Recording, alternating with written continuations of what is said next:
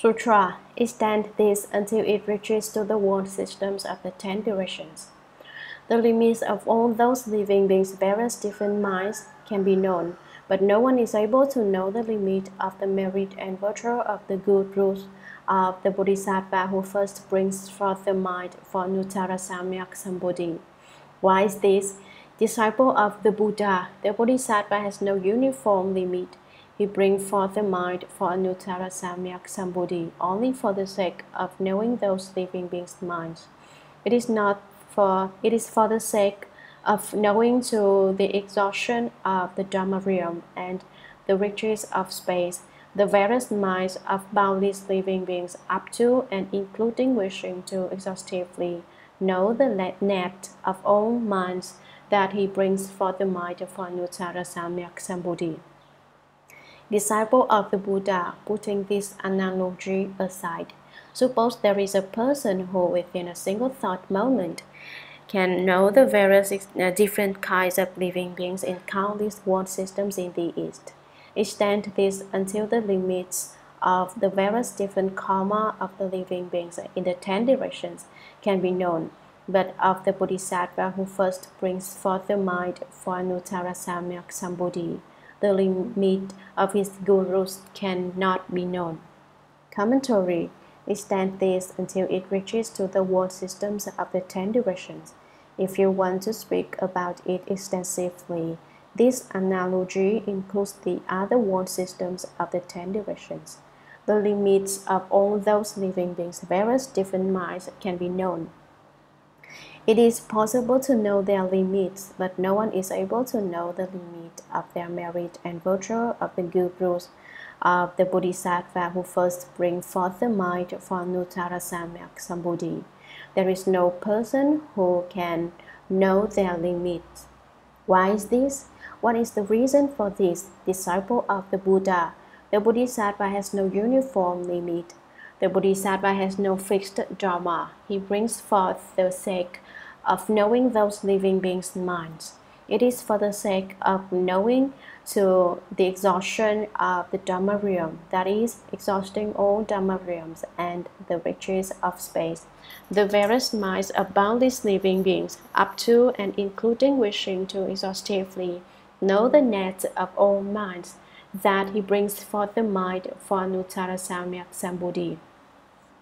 Disciple of the Buddha, putting this analogy aside, take this analogy and put it to the side. Suppose there is such a person who within a single thought moment can know the various different kinds of living beings in countless world systems in the East. With regard to all those different kinds of living beings, he knows their different karmic retributions. Extend this until the limits of the various different karma of the living beings in the 10 different karma of the living beings in the 10 directions can be known. It is possible to know their limits, but of the Bodhisattva who first brings forth the mind for Anuttara Samyak Sambodhi, the limit of his gurus cannot be known. Sutra. Why is this? Disciple of the Buddha. The Bodhisattva has no uniform limit. He brings forth the mind for Anuttara Samyak Sambodhi only for the sake of knowing those living beings' karma, but because he desires to totally know the karma of all the living beings of the 3 periods of time, up to and including wishing to totally know the net of all karma. Disciple of the Buddha, putting this analogy aside, suppose there is a person who is in a single thought moment, is able to know the various afflictions of all the living beings in countless world systems in the East. In thought after thought, he does so, exhausting a Samkhya compass. There is no one who is able to know the limit of those various afflictions. And suppose there is a second person who within a single thought moment is able to know all the different afflictions of the living beings which the previous person knew in a Samkhya compass. He also does so to the exhaustion of a Samkhya compass. In succession, extend this until it reaches the 10th person. In the south, west, and north, the four intermediaries above and below, it is also like this. Commentary. Why is this? What is the reason that one is unable to know the limits of the merit and virtue of the Bodhisattva who has brought forth the mind? Disciple of the Buddha. The Bodhisattva has no uniform limit. He doesn't have a fixed limit. He brings forth the mind for Anuttara Samyak Sambodhi, only for the sake of knowing those living beings' karma. And because he desires to totally know the karma of all the living beings, of the three periods of time, up to and including wishing to totally know the nest of all karma. Disciple of the Buddha, putting this analogy aside, take this analogy and put it to the side. Don't speak of it. Suppose there is a person who, in a single thought moment, the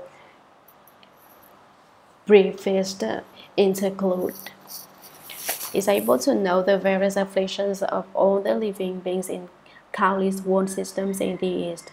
That is, there are various greed, anger, stupidity, ignorance, and afflictions. And in thought he does so, exhausting a Samkhya compass. In thought after thought, he just like this. There is no one who is able to know the limit of those various different afflictions. There is no person who is able to know the limit of all their different kinds of afflictions. And suppose there is a second person who, within a single thought moment, he also within a single thought moment is able to know all of the different afflictions of the living beings, which the previous person knew in a Samkhya compass such a long time. He also does so to the exhaustion of a Samkhya compass in succession, extend this until it reaches the four intermediaries above and below. It is also like this. Sutra. Disciple of the Buddha, the limit of the different afflictions of these living beings in the 10 directions can be known, but the limits of the gurus of the Bodhisattva, who first brings forth the mind for Anuttara Samyak Sambodhi, cannot be known. Commentary. Disciple of the Buddha, Dharma Wisdom again calls out the limits of the different afflictions of these living beings in the 10 directions can be known. Each living being has its own kind of affliction. Living beings are immeasurable and limitless, and their afflictions are of many kinds, are also immeasurable and limitless. Although they have these many afflictions, one can know their limits. You can know the extent of their afflictions. But the limits of gurus of the Bodhisattva, who first brings forth the mind for Anuttara Samyak Sambodhi, cannot be known. With regard to one who first resolves his mind on unsurpassed right and equal enlightenment, how much are his gurus and what are their limits? This cannot be known. Sutra. Why is this? Disciple of the Buddha. The Bodhisattva has no uniform limit. He brings forth the mind for Anuttara Samyak Sambodhi only for the sake of knowing the afflictions of the living beings in those world systems. He brings forth the mind for Anuttara Samyak Sambodhi in order to exhaustively know the different afflictions of all living beings in all world systems. That is to say, it is because he desires to exhaustively know their light afflictions, heavy afflictions, afflictions of sleep, afflictions of arousal of all living beings limitless, afflictions including their various differences and various awarenesses and contemplations, and to cause them to purify all their defilements. It is because he desires to exhaustively know their afflictions which rely on ignorance, the afflictions that interact with love, and to cut off the knot of the afflictions of all destinies. Commentary. Why is this? What is the reason for this? Disciple of the Buddha, you should be attentive, and I will tell you now. It's because the Bodhisattva has no uniform limit.